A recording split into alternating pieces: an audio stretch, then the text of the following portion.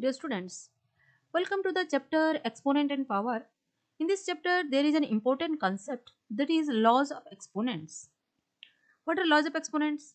There are certain rules made for the powers which are used to solve or simplify an expression easier or in easy method. Those set of rules are called laws of exponents. Before getting the concept, let's recall what are exponents and powers. Exponent and powers. When a number is repeatedly multiplied by itself, let us take a number a which is multiplied repeatedly n number of times. That means that a, the number which is repeatedly multiplied, is called the base, and how many number of times it is multiplied, that is called exponent, and the total expression is referred as a power.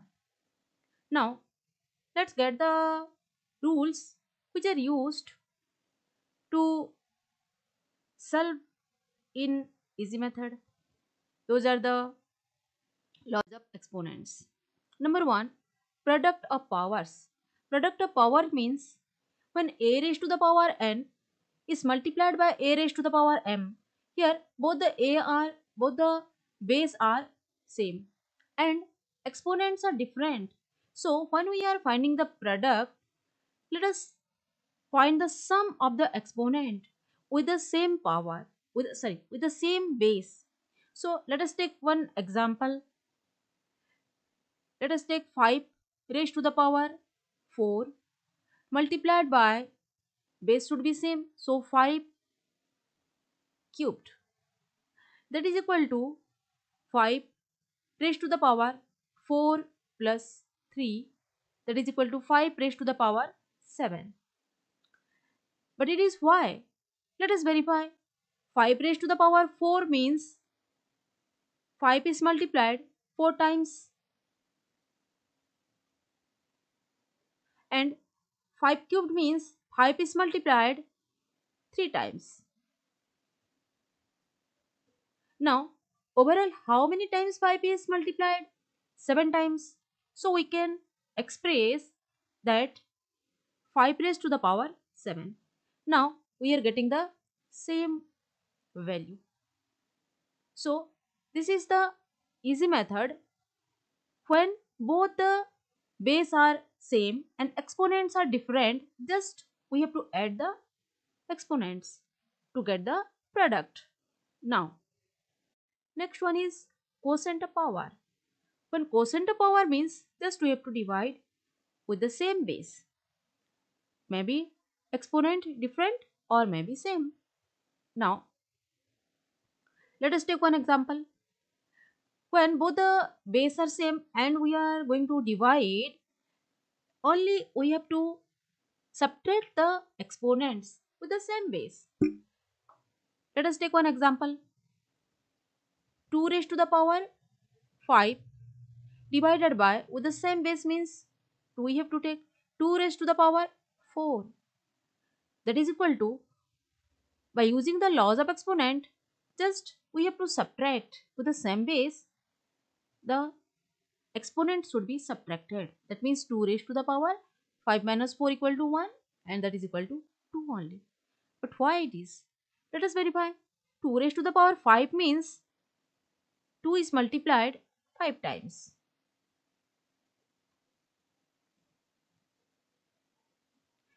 Divided by 2 raised to the power 4, that means 2 is multiplied 4 times. That is equal to 4, 2 will be cancelled out or reduced, and only 1, 2 is remaining. Now, by using the laws of exponent, we are getting it in simpler way. Next one, power of power. That means when we are getting a raised to the power n whole raised to the power m, that means we have to just multiply the exponents a raised to the power n into m. Now, let us take one example.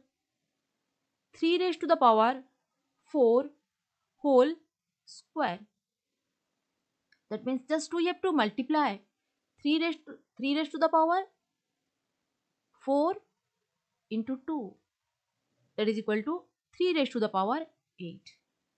Now let us verify how it is. That's equal to 3 raised to the power 4 whole square. Any number's whole square means it is multiplied 2 times by itself.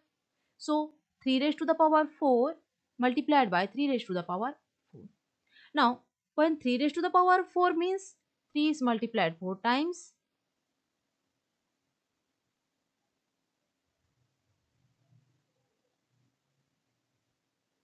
Now 3 is multiplied 8 times.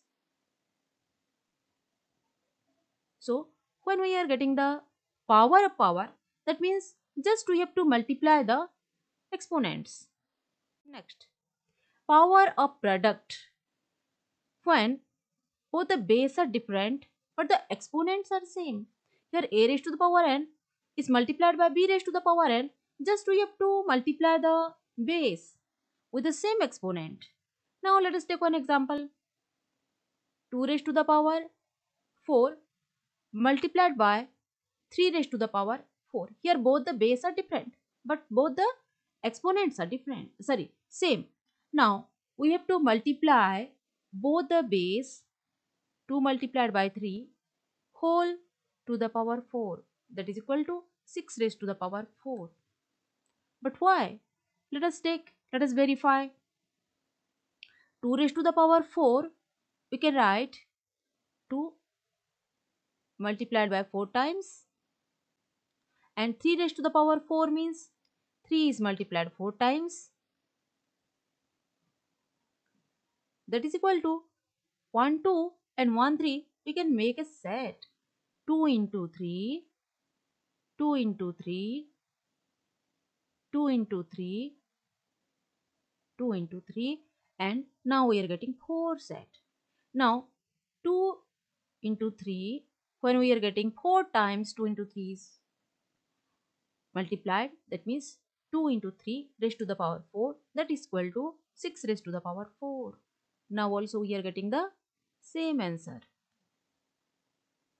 Next one, power of quotient.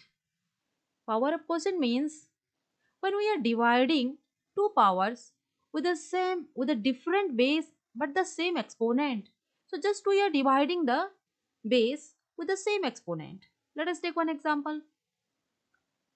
5 raised to the power 4 divided by 6 raised to the power 4. Here both the base are different but exponents are same. Now according to the rule, just 5 upon 6 whole raised to the power 4. Now let's verify. 5 raised to the power 4 means 5 is multiplied 4 times, and 6 raised to the power 4 means 6 is multiplied 4 times. Now let us 5 upon 6.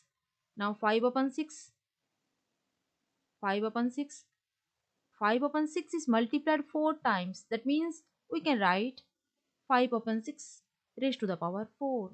Now also we are getting the same. But when we are using the laws of exponents, when we are using the rule, directly we can find the answer. Now, zero power rule. What do you mean by zero power rule? Zero power means any numbers raised to the power 0 equal to always 1. But it is why? Let us take 2 raised to the power, one example, 4 raised to the power 1, that we know that 4 raised to the power equal to 2. 2 square equal to 2 raised to the power 1 into 2. 2 cubed equal to 2 square is multiplied by another 2. 2 raised to the power 4 equal to 2 cubed is multiplied by another 2. 2 raised to the power 5 means 2 raised to the power 4 is multiplied by another 2. So when we are getting one exponent greater, bigger, we are getting we are more base we are multiplying. Now let us take the reverse order. When we are getting 2 raised to the power 4, that means 2 raised to the power 5 divided by 2 raised to the power 4. Sorry, 2 raised to the power 1. Now 2 raised to the power 4 means 2 raised to the power 2 raised to the power 3 means 2 to the power 4 divided by 2. Now 2 square means 2 cubed divided by 2. Now 2 raised to the power 1 means 2 square upon 2. Now when we are getting the 1 exponent smaller, up after 4, 3, 2, 1, after that it's turn up 0. 2 raised to the power 0 equal to 2 raised to the power 1 upon 2, that is equal to 2 upon 2, that is equal to 1. In this way we can prove any numbers raised to the power 0 equal to 1. Next one is negative power. Just like that, when a raised to the power n equal to